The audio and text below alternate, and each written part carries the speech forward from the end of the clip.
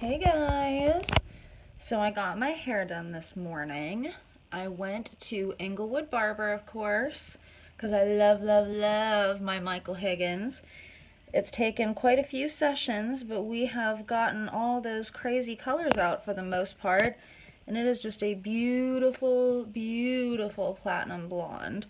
So I kind of let it air dry, and then I added some Ouai wave spray because I love the smell of it, and some of the Oribe dry texture mist, and also the Kevin Murphy bedroom hair spray, and I absolutely love how it looks.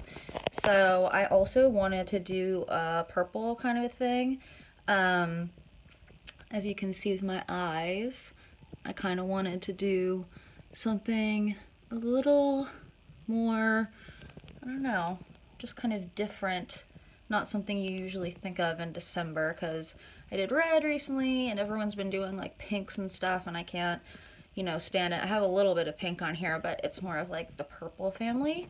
I got this super cute little crop top sweatshirt at Target, and so I kind of ended up, oh yeah, and I got this purple mascara called, I can't remember what it's called. I'll put the name of it down below, but it's a new mascara and it had cute little eyes on the package that I liked.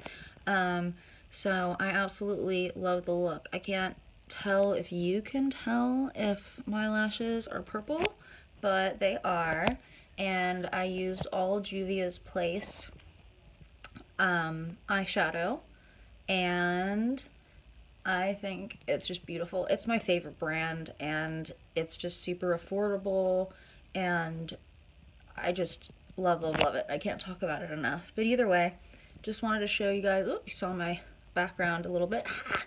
Hung a little scarf up. But just wanted to show you the hair. Absolutely loving it. And you can tell the texture on my face has improved a lot too. Maybe I will film a little video about my skincare routine right now, since it has cleared up. So here's the hair color. Love it. Love you guys. Bye.